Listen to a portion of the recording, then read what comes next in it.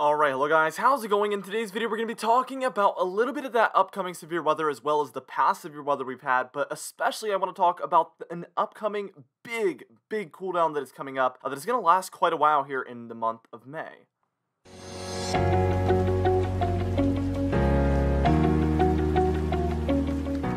Anyways, for today's comment of the day, I want to know, when do you think the temperatures are going to return to warmer temperatures here for the month of May? Or do you think we're just going to stay with a cold pattern pretty much through most of the month? Let me know what your thoughts are in the comments down below, and I will be picking one of those for tomorrow's video. Let's get straight into this video, and first things first, we're taking a look at those storm reports from 2 days ago. I showed you this in yesterday's video. This is May 2nd. We had 25 tornadoes, unfortunately, especially there in Mississippi. We had a lot of tornado reports and a lot of damage done. But yesterday, which was an enhanced risk, had 20 tornadoes. So we've had back-to-back days with just major tornado days, especially considering it was a slight risk and then an enhanced risk. That is just so surprising to see this many tornadoes. And now, today, we have an enhanced risk, again, as you can see here on the map here, from Louisiana in through a little bit of Arkansas there, and then in through Mississippi, Alabama, a little bit of Florida, a little bit of Georgia, and then a little bit of Tennessee as well. So we're really keeping our fingers crossed that it won't be a big tornado day, but we want to be mindful because of the fact that it seems like, given how the past 2 severe weather days have gone, this one might overperform as far as tornadoes go as well. So we're going to want to really watch this closely. Wouldn't be surprised if we get a moderate risk in the middle there actually as well. So today could be the biggest day of the 3, unfortunately. So please pay attention all day. Please, please, please.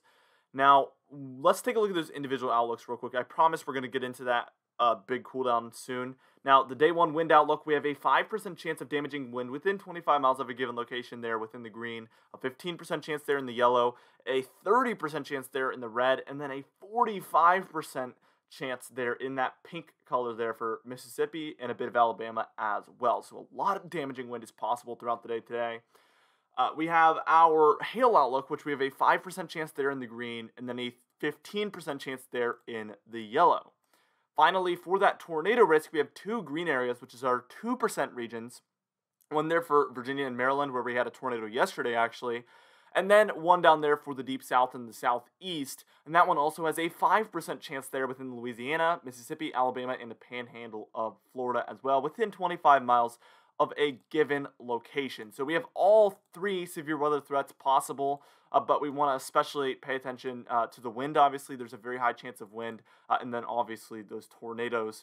Since there is a chance, we want to really watch that closely. With the way the past 2 days have gone, like I said, you kind of are.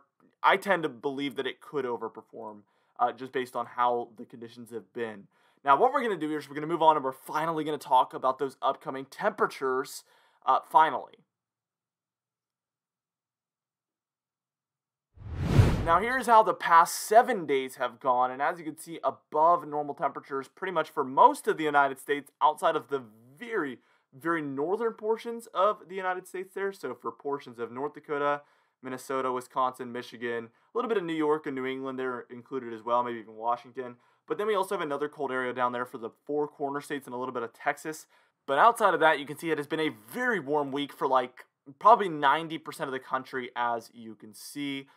So let's just go ahead and take a look at those individual days. So this is for kind of this morning / last night, so the past 12 hours or so.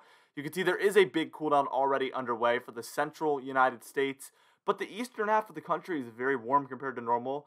For the most part, there is a few select regions that are a little bit below average, but outside of those very select regions, it is for the most part very, very warm here in the eastern half of the country. Now, as we take a look at just the entire day tomorrow, you can see that that cooldown will move a little bit further eastward. Another thing I want to mention here, look at the western United States. We have a positive PNA very, very much so developing there, and that is going to be what mostly causes this cooldown to head further east.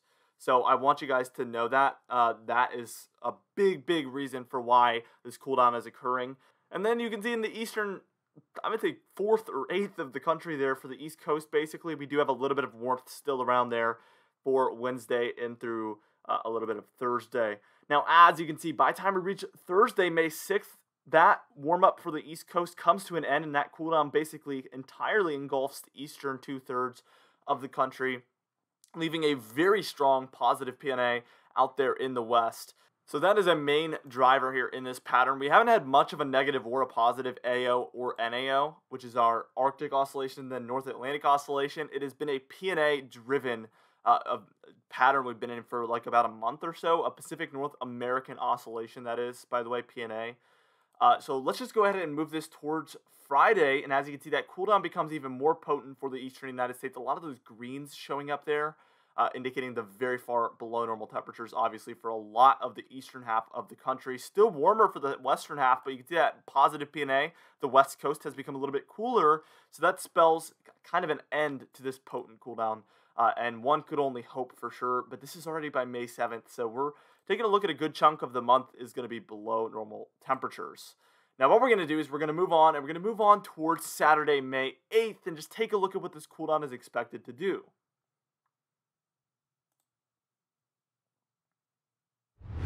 All right, now here we are taking a look at, this is going to be Saturday, May 8th, and as you can see, a lot of those greens are still around. The western United States is kind of half and half. You can see the southwest is warmer than normal, but the northwest is actually colder than normal. So it's going to be kind of a neutral PNA, if you will.